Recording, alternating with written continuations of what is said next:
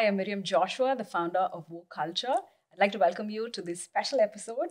Our guest today does not need a lot of introduction. Maryanne J. George is a Grammy Award winning singer-songwriter and a musician. She was also a part of Maverick City Worship Collective. I'm really excited to have you here and have this conversation with you. Heard so much about you. It's really nice to finally actually see you, heard your songs, enjoyed your songs. And it's really special because having an Indian out there in the forefront, a woman out there in the forefront is definitely something. So welcome to India. Yes, thank you so much for having me. It's such an honor to be here in Hyderabad. So this is great. Thanks for having me. I'm excited. What is your take of women leading in ministry? Not just as a creative, but as a whole. What do you think about that? There's something really unique about the female expression that God loves, and he created it, and he actually trusted a woman to hold Jesus in her womb. And so I think there's a divine calling in that, and I think that more women should hold on to their identity as being a woman and trust that God has empowered them to be in ministry and to expand his kingdom. So I really feel like there is a place for women in ministry, and I think that most women don't actually allow themselves to hold their identity and really take charge of their identity as a female and as a woman, because I think there's something really unique and beautiful that women have that men don't. And I think in the light of how God even created females and how he used a woman to hold the divine, it's just very unique. Men were not given that opportunity. God trusted a woman to do that. You know, he could have chosen the Lord Jesus to come in any way, but he chose to use a woman. And I think that's really unique. And I think that's a call to all of us, that if God said that a woman was what he was going to use to bring Jesus into the world, who's to say that we shouldn't be in ministry and leadership positions serving him in that capacity? So yeah, I do feel like that. I do feel like women have a role to play in ministry, and I think that more women need to take charge of that and own their identity in that way. Yeah, so true. Even the fact that when Jesus, at the point of resurrection, Jesus first chose to, to be seen by a woman, and he asked her, gave her the instruction, saying, "Go and tell the others," right? And I think that's so unique. And there's always the mention of the first, right, in the Bible. And imagine if Jesus chose a woman to carry the news of resurrection. I think there's something so unique and beautiful about a woman being in ministry. If God, God trusted Mary with that news, I'm sure that's something for us to really hold on to and know that that's God's heart for women in ministry. Such a good point. I fully agree with you in that. And I think that even just the roles that women play in life often, I feel like, suit them so well for ministry, because they're playing many different roles, and everybody in ministry knows the amount of roles that you have to play as someone involved in a local church or whatever. So I think women are naturally just skilled to take on different roles and often play more roles as a woman than a man does. And so I just feel like there's a natural tendency for women to be in any sort of leadership position, whether they know it or not, but they're naturally leading every day of their lives. So I do feel like they are equipped to do ministry and should be equipped to do ministry. What were the challenges that you faced as a woman growing in this space? I mean, not just now. I mean, now things are different because you're a Grammy Award winner. So now I'm sure people are more open to it. But through the years, what were your challenges as a woman? So it's funny. I think even you just saying like now, I feel like when you get higher up, it's often harder and there's more expectations of you as a woman. So I feel as though there are a ton of challenges within the songwriting space itself, because I'm also a songwriter, right? So within the songwriting space, and I'm just going to speak specifically to my industry, but it's more male dominated in general. So it's like sometimes it's like 1 out of 4 in a writing room is a woman, and most of the time it's much harder for women to get a word out when it comes to three other men. So it's kind of hard for women to like assert themselves in those situations. And I think there's this fine line between like asserting yourself too much and then being labeled as bossy, but also not wanting to be passive and not wanting to let people walk all over you. So there's always that line you kind of have to use discernment to know what to fight for, what not to fight for, what's worth like speaking up about and what's not worth speaking up about. And I don't even think men think twice about that. So the fact that like as a woman, we're constantly thinking about, okay, is this worth speaking up about? Is this like, should I waste energy here? Is this going to be well received? Like that was one challenge I felt like I had to deal with. And then on top of that, being a person of color, but let's just first talk about being a woman because that itself is so difficult.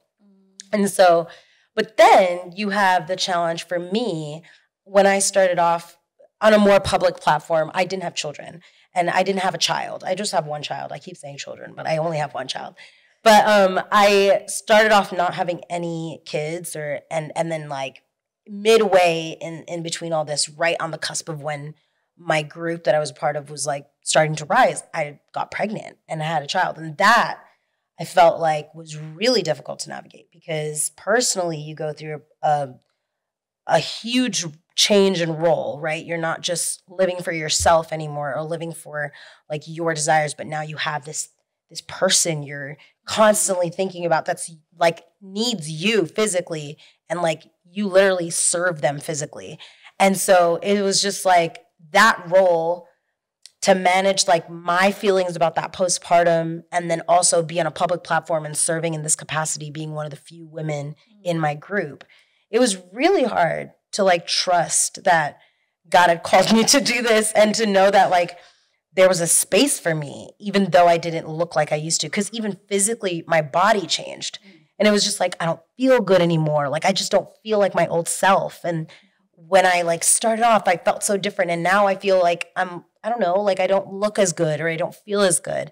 And so navigating that whole world and the insecurity that comes with that on a public platform, like men are not gonna, they don't care.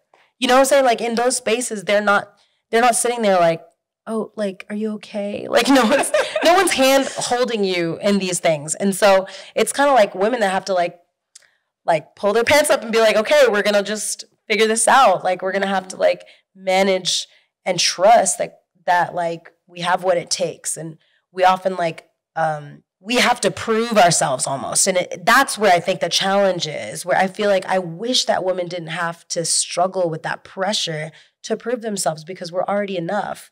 And God made us enough. In fact, we're more than enough. And so when women come into that space, it's natural to feel that discomfort of like, oh man, like no one gets where I'm at. Like no one understands what I'm going through. And then that need to like, I have to overperform or over excel or overachieve or prove my worth, prove my value in a space. And this is not just in like music, right? Like it's in any space, any like CEOs that are women who are going through all of it and have to like find time to pump and find time to like feed their kids and put their kids to bed. Like, and a lot of times men are not having that same expectations placed on them. And then it's like, you know, my mom will always tell me and be like, okay, like when are you coming home? And I'm just like, if like my husband was traveling this much, would that be the question? Like, I wonder. To that, totally. And like, I wonder if that would be the question. And I constantly have to remind them, like, I did not choose to do this. I feel really called to do it. And then when I explain it, they're understanding of it. But it's like that constant need to explain yourself. Like that feeling of like, am I doing the wrong thing? Like if your mom is telling you, like, are you doing the wrong thing? Like, you know, that feeling is there sometimes. And I have to just trust that God has equipped me and my child is taken care of. Like he's going to take care of her. And so I think those are some of the challenges. Even now, like I'm not here to say that I'm like past it, right? Like there's still guilt that sometimes comes up and I have to like surrender that and just trust that there's something bigger and trust that God has equipped me to do this and that talk to other women in ministry or talk to other women in business or who have like dealt with that and get encouragement from them and just know that some days it's not going to feel great and that's okay. Like we're just going to keep going. We're just going to keep going. And when it doesn't feel good, we're going to trust our gut. We're going to follow our heart and we're going to do whatever we feel like we need to do and trust that God's giving us that wisdom day by day. It's a daily struggle. It's a daily choosing and it's daily grace for those moments. So, yeah. Wow. So well said. I think that definitely is a big challenge, right? Especially the fact, I love what you shared, the guilt that's attached to the whole thing. Mom guilt, yeah. Oh man. And the thing is, it's not just you carrying that guilt. There are enough number of people around you who make you feel that way. Even it's like even worse when it's like, it's hard to like ask for time for yourself. Like for me, I'll give you an example specifically. Like I'll go travel for 3 days to do a ministry thing. And people think I'm having fun. Like, and I am. Like I enjoy ministry so much. But there is an emotional toll it takes on me. I'm tired. Like I come back from a ministry trip and I'm tired. And it's hard for me to sometimes be like, hey, I need to like rest for a day. Like just give me a day to rest. But it's like that guilt of like, oh my gosh, like who's with the baby for the last 3 days? It wasn't me. Like my husband was with her. My mom and dad were with her. Like now I feel embarrassed or I feel guilty to ask for another day to rest. Like, but you know, those are things where I'm just like, it's so hard to like ask for help sometimes. And I'm trying to be more okay with just inviting in allowing myself to ask for it, like just allowing myself to not be like intimidated or guilted into like pushing past what I'm able to. I want to give the best version of myself to my child, right? So I want to give the best version of myself to my parents, to my husband, to my friends. And if that's what I have to do, then I'll ask. You know, the worst that can happen is they say no, and then you have to figure it out. But asking, like just asking, you know, so. Yeah. Struggle. It definitely is a struggle. But I love what you shared. We look at the whole thing from our perspective, saying, oh my goodness, I'm supposed to be a mother who's going to take care of my child or children. But the fact is, if God has called us, I'm sure he's going to take care of our children when we're away. And we don't have to feel guilty. And also the fact that you have a daughter. I have 3 daughters. Amazing. And this is something that one of my friends, he inspired me and he said, Miriam, imagine what your girls are actually, I mean, they're growing up looking at you as a role model. Imagine where they're going to go, especially in a world where women are not in the forefront. Not many are in the forefront, like whether it's a creative space or any space at all. But just being a great role model, even when you're away, your child knows that, you know, you're away for something important. And like we were discussing earlier, you know, you want your daughter to be a part of your journey. And that's something that I've realized too. Like I try and bring my girls with me wherever, you know, whether it's workshops or things that we do. And I've realized that they go back inspired. And recently my daughter, I mean, she didn't even tell us, but then she's you know, for a school project, she worked on her own podcast. And I was like, oh, wow. So sweet. Yeah. So, and things like that these are seeds that we are sowing into our children. So sometimes, you know, the guilt can definitely ruin the joy in the whole process. But I really feel like you shared that God is doing something so beautiful, even in this process of us being away from our children. So. Right. And I think like people forget that parenting is a ministry in and of itself. And so we have to show our children that ultimately they are not our lives, right? Like they are not the purpose that they're a part of it, but it's not our ultimate goal here on earth is to bring glory to God through whatever way. If that's through our parenting our children, we're going to teach our children that there's something bigger here that we're serving and looking towards, right? There's a hope that there's like a hope that we're looking to. And there's a person that equips us to do these things, right? So I want her to know that I don't want her to get to the end of her life and realize, my mom threw away all of her dreams to take care of me. Like, no, I want her to be empowered to pursue the things that God has put in her heart, right? Wow. So I just think that is part of the ministry that people don't want to always acknowledge. That's part of it. Like, you need to show your kids that, like, God's the ultimate thing we're working towards. Yeah. It's not security and stability all the time with our children and with our families. Yeah. That's very important. Yes. But ultimately, they need to know that we're serving the Lord. Like, that's the goal here. That's the purpose here. Everything is for something bigger. Every choice we make, every decision we make as a family is how are we going to bring glory to God in this? How are we expanding the kingdom in this, right? And so I think if they know through the ministry of family, through the way that I minister to them as my family, if they are confident in the fact that, like, no, my mom and dad love the Lord. Like, I think that's my biggest thing. If I can die knowing that my child knows that I've served the Lord and I've loved him, like, well, as best as I could, like, I feel like I've done my due diligence, even if I haven't, like, ministered to many people. You know, if my own children can look at my life and say, like, she loved the Lord and she taught me that it's important to serve him and that love for him precedes everything. Like, I think that my role here, my purpose here on earth was fulfilled in many ways. That's the goal, right? Like, we want to teach the children under us, the people under us, that that's what we live for. We live for him. And so I think that's part of the ministry a lot of people don't want to like acknowledge, but it's a big part of it too, how you parent them and what decisions you choose in these moments. I mean, I'm sure you're going to be a great role model to your daughter, and the whole environment that you're raising her up in is going to be so much more easier for her. She does not have to try and figure this out for herself. Oh, yeah. So who was your role model growing up? Oh, not necessarily, yeah. I mean, not necessarily in your family, but could be in ministry as well. Who was your... Yeah. I think like if I'm talking about women in general, it's funny because I'm in Hyderabad going to her church, but Darlene Zschech was like one of the first females I saw in the worship scene that like just was unashamedly female and was just also like just a beautiful heart, like of passion for worship. And I remember listening to those older Hillsong albums and being so inspired by her. So she's someone I was deeply inspired by. But my own mom was a worship leader, and just not to the extent of what I'm doing now, but like in her church, just watching my mom, I had really amazing people in my family. And I know it's very cliche to say maybe your mom, but my mom, my aunts, like just deeply inspired. My mother-in-law is an amazing like speaker and worshiper and leader like of women, and just seeing all of them and the ways that they have placed the Lord as like everything goes by him, and just watching them choose to worship it despite their circumstances or whatever they're going through has been deeply inspiring for me and have provided grounding for me, because I just feel like I can always go to my mom and I may not always like her response, but I know that she'll point me to truth.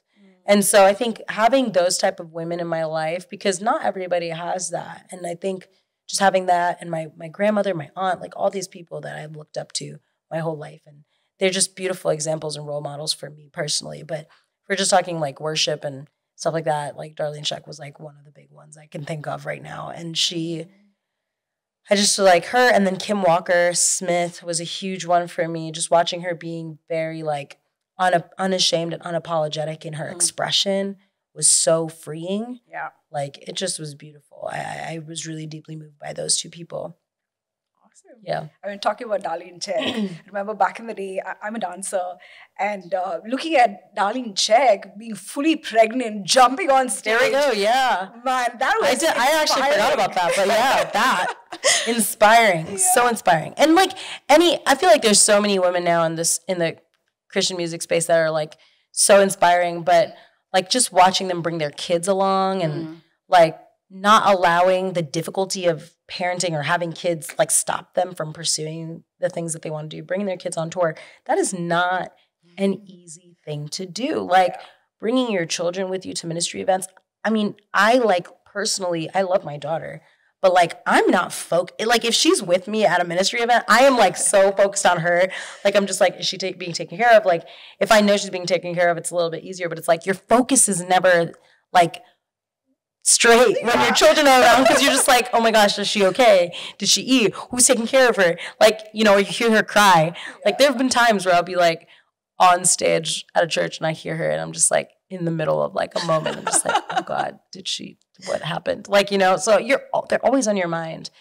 But it's just really beautiful, like to see more and more women bringing their kids and just showing the world. Like, yeah, it's not going to be the most prim and proper type of session we're having here, but this is life. It's not perfect.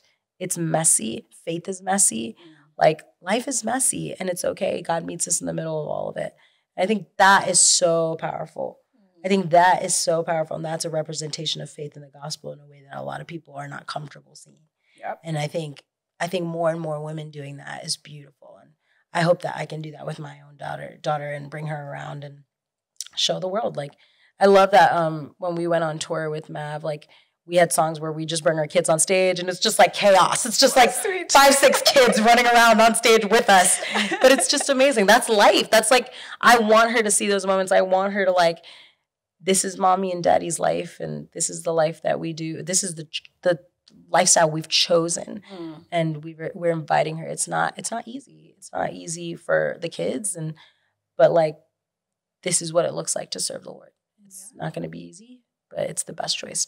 So they'll get older and say like their lives were not like the normal traditional life. So hopefully they'll have some fun stories. Yeah, but at the same time, I really think it's so important for other women and mothers to know that it's absolutely fine.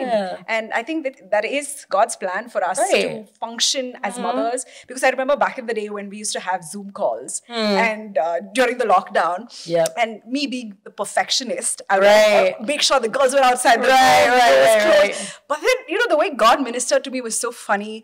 You know, we had an international speaker, one of our main online conferences, and then he got his son to sit right next to him, and he was playing Lego, and there were around 300 participants who were on that call. That ministered to me like nothing had before. Amazing. And I realized that, and he was just being authentic. He was being a real dad, and I think that's important for us as mothers, as women, to just bring our kids along wherever possible, so that we can inspire so many other women and say, hey, you know what, life can still continue. Exactly. You know? So like, it's not the end of the world if they cry, like, but we just say sorry and move on, like, you know. So I agree with you in that. I think that's really beautiful, and it speaks louder than people realize. As a woman and a creative minister, how would you define purpose? I think that we all have different assignments, but I think we all ultimately have the same purpose. Like, whether you're a man or a woman, like, we ultimately have a purpose of loving others well to the best of our abilities and pointing them, loving God and loving people. It's really the greatest commandment, right? So that is our purpose. And then another part of that is sharing that with the world. And I really believe when you love God and love people well, you're already doing the Great Commission, right? So I think that's our general purpose. But I do think that we all have different assignments, and how we express those things are going to be different. For me, right? My current assignment, or my assignment, was to share this through music, and that's what I've been doing. And I minister through my group, and you know, now I'm choosing to do it more on a solo basis. But that is my assignment. But I think purpose, it ultimately comes down to loving God, loving people, and sharing that with the world, the Great Commission. So I think those are three things that no matter who you are, like, if you know the Lord, that's our purpose. Our purpose is not like, and I think a lot of times what people are looking for when they're like, oh, I don't know what I'm called to do, I don't know. I think they're looking for assignment. They're like, what is my assignment in this season? Because I think assignment changes with seasons, right? So it's like, that season of life I was in, I was assigned to be with this group, and I really felt like there was a calling on that. And now I do feel like my assignment is to mother and like to parent, but also, what does ministry look in light of that, and showcasing that to the world and showing that to like my followers or people who are invested in my ministry. Like, hey, this is what my life looks like now. It's not what it used to be. I used to tour. I used to do all those things. Now my life looks very different. And I think that's my assignment now in this season. But I think when a lot of people struggle with like, what's my assignment? What's my purpose?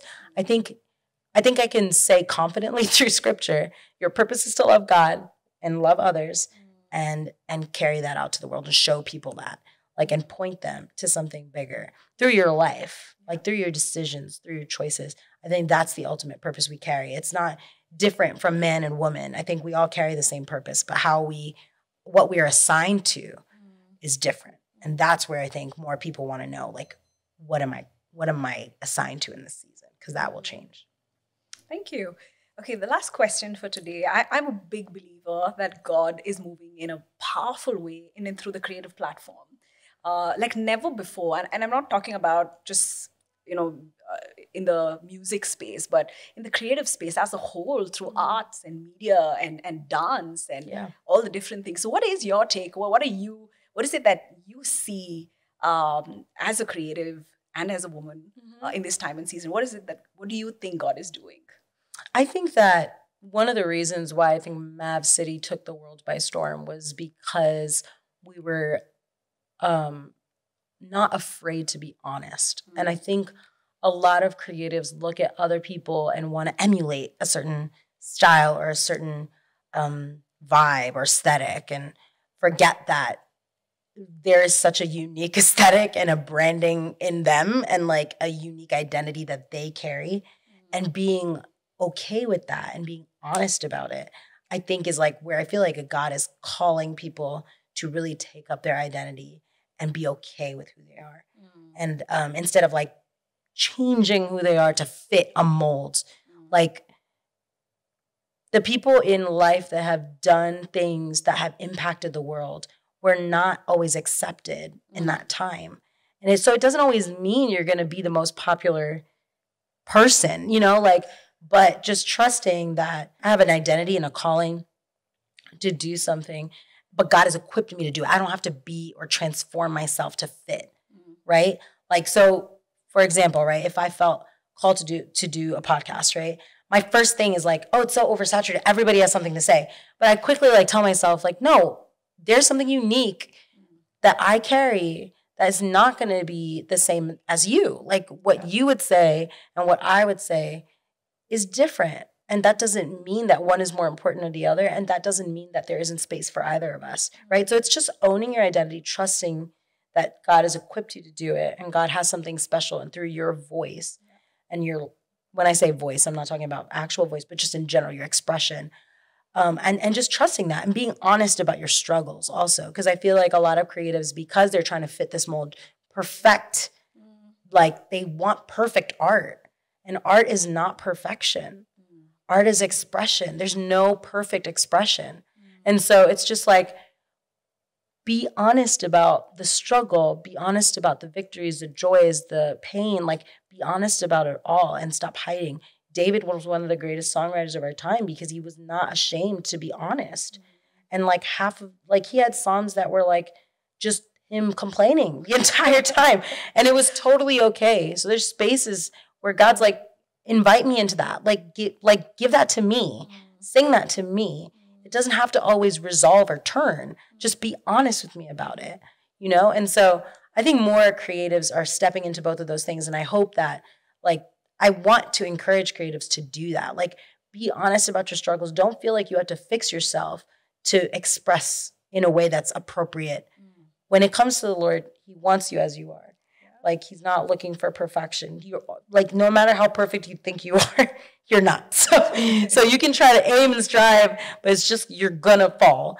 And so I think there's a lot of freedom in that. And I hope a lot of creatives realize, and more creatives step into that freedom and owning their identity as a unique son and daughter. And so that's what I would say to the creatives of our time. Thank you. That's beautiful.